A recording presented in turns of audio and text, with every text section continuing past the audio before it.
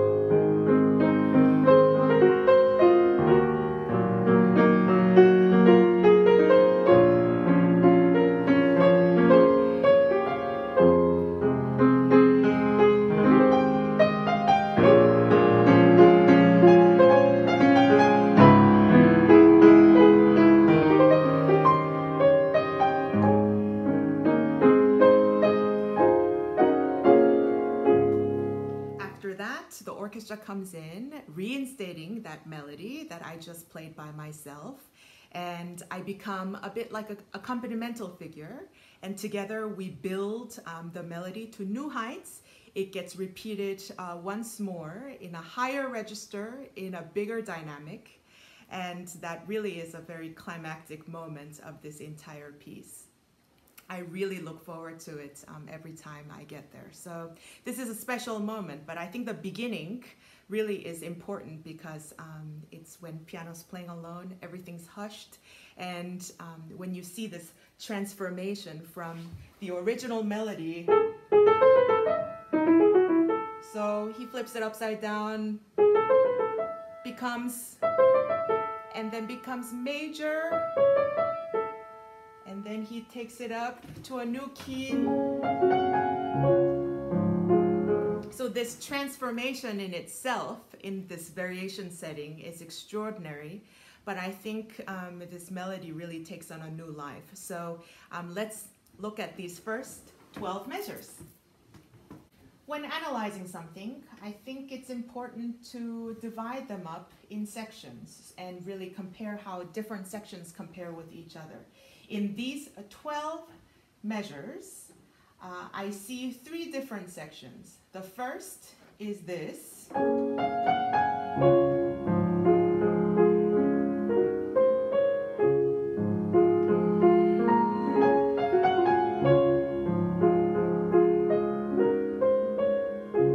So the beginning remarks, that gets repeated twice, and I like to play the second one a little bit more.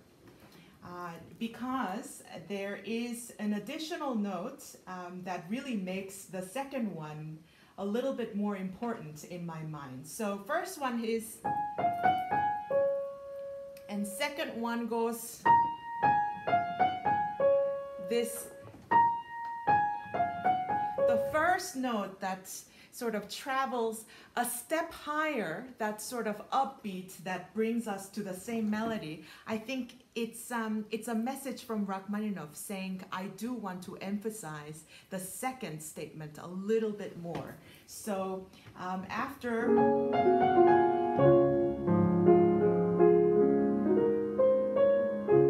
I come up a little bit,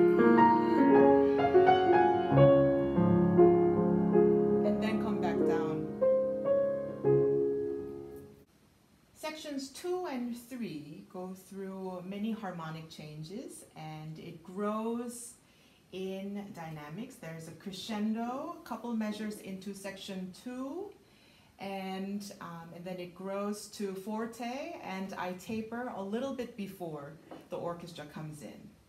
So let's play it.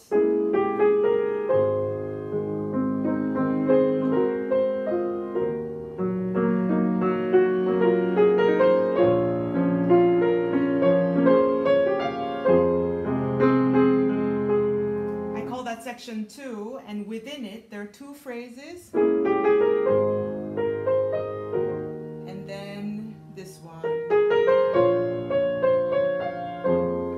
They resemble each other, and they go up a step, following circle of fifths, but I think what's important to notice is the tension growing with this step up in the section 2. In section 3, the sequence gets a bit broken, and we get surprised by this chord. This is a surprise because if we were just following the sequence, we would have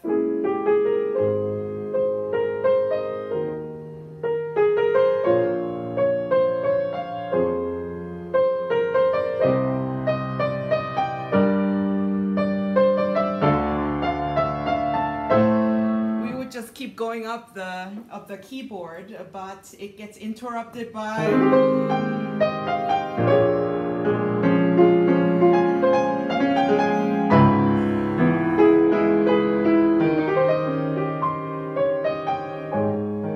so from here I think of that as section 3 of this melody, and there is section 3 has a lot of tension here.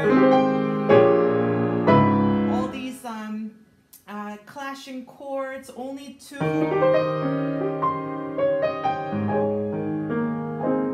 It resolves at the end of it sort of nicely, and there is a little dim coming down to mezzo forte, and I just set the tone. I sweeten the end of the phrase for the orchestra to come in. So that's the approximate landscape of the melody, and I think that's the very first thing I do when I see a melody and starting to shape something. So divide it into different sections and really compare it with each other. I map out these 3 sections to learn the lowest point and the highest points of the melody. I think it's important to know where the energy drops the most, which in this case, after doing that work, it's in the beginning of the second phrase.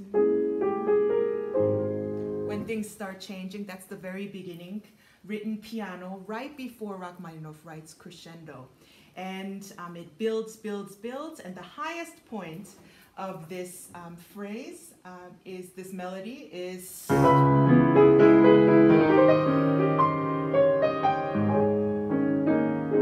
right there when it breaks from the tension to the resolution in order for the orchestra to come in. It's sort of an invitation from the pianist. After all this tension rising, I do this gesture like, come join me on the journey, and then the orchestra comes in. Now that we figured out the big picture, let's dive in and analyze the little details in order to illuminate this landscape. So I think one of the most important things to consider is this figure here, which really makes this melody. It's really the nucleus of this melody. It's 1, 2, 3, 4, 16th notes followed by a long note. So there's 5 notes here, 1, 2, 3, 4, 5. And first 4 are written the same length. But if you hear different recordings, you would notice that people tend to lean on the first note. Lean on this one, and then 2, 3, 4 kind of rushes forward, and then we lean on the 5th one. So what ends up happening is, instead of, they become unequal because of the rubato that people like to insert there. And that is a talking point that pianists have with different conductors. I definitely play it a little bit differently depending on who I play with, because different conductors have strong opinions as to whether they should be pretty equal, or it's really a two-note phrase like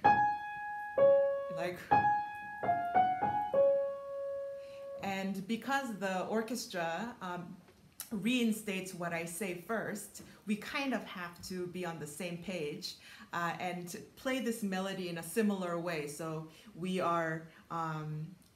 seem like the same entity. Having that rubato aside of these 4 16th notes, I think it's important to think about whether the 4th 16th notes crescendo into the long notes or go away from it. So this is the two-note phrase lesson all over again, but you have to ask yourself whether Rachmaninoff meant going to the D flat or leaning on the beginning,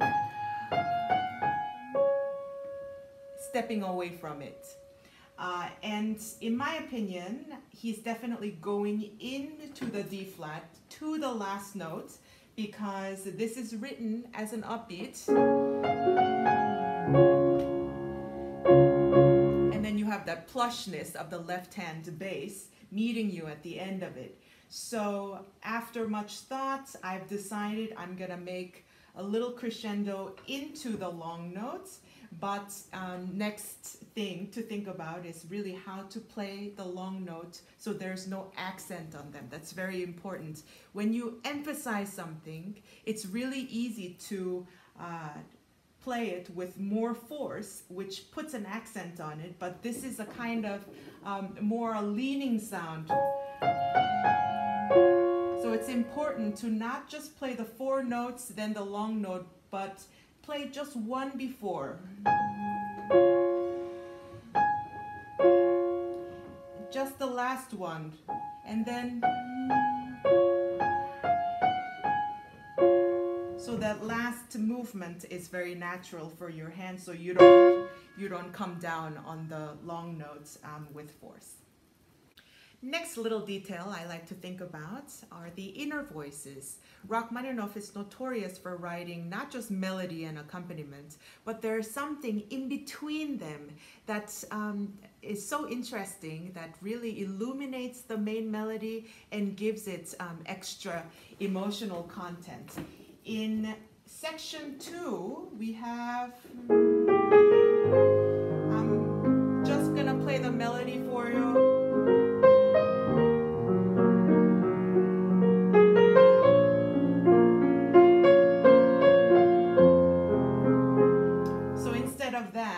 Now let me try it with the inner voices.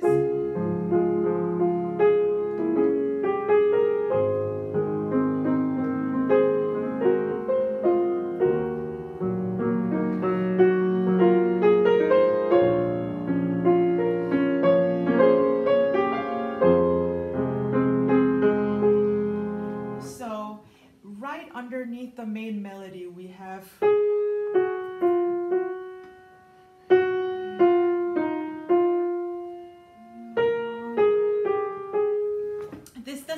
like much because the melody is beautiful by itself, but when there is this beautiful inner line going on, you have to ask yourself, why did Rachmaninoff add it there? Why is it there? And what function does it play? And I think when the tension is rising with this melody,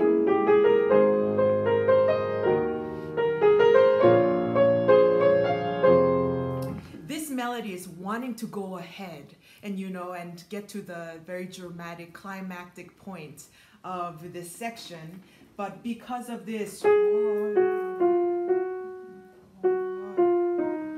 it's like the hand that's pulling it back. There is a conflict between the voice that wants to move ahead and then the voice that says, oh, maybe now is not the time. So there's that conflict between, and I think this inner voice adds some kind of emotional content that creates extra energy and interesting colors to this section. I think it's important to think about how these 12 measures compare with the rest of the variation. So this is the first time everyone hears this melody, and it's very intimate, it's very soft, and piano is alone without the orchestra. And after these 12 measures, orchestra comes in, singing this melody sweetly. It's mezzo forte, but in my opinion, it shouldn't be so grand just yet. It's very hard to do because it's such a gratifying melody that everyone wants to vibrate and really play their hearts out as soon as it's their turn to play. But I plead with the conductor and the orchestra to keep the energy low, so we have somewhere to grow into, because I think the climactic point of this variation is when it returns for the third time. So I think it's the end of the melody that changes each time it returns. When I do it for the first time, I taper, and when the orchestra and pianist does it together the second time, it does not taper, it goes even larger. We grow in energy, so when it comes back for the third time, it is really grand. So here, when I do it,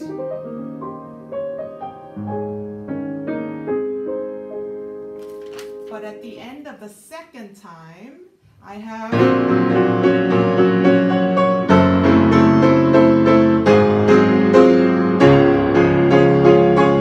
of course, I make this big, grand crescendo to fortissimo, and orchestra has,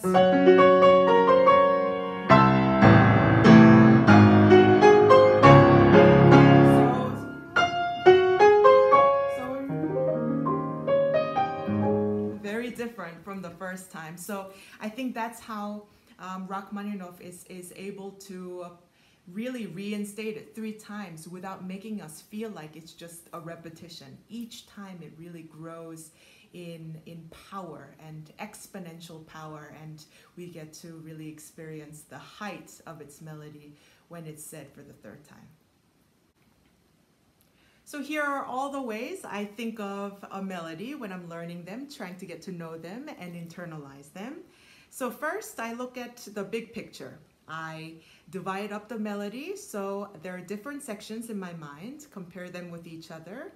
And when I have an approximate landscape of the melody, I look at it closely with the microscope, really get into that smallest detail, work out all the little elements that make this melody what it is, and I patch them all back together. And the last step is really to look at where this melody lives on the entire piece. So I hope this was helpful to you. I hope you really take a good look at the next melody that you are learning or listening to and think of all the ways that it can be. Thanks for joining me. See you next time on Deep Dive.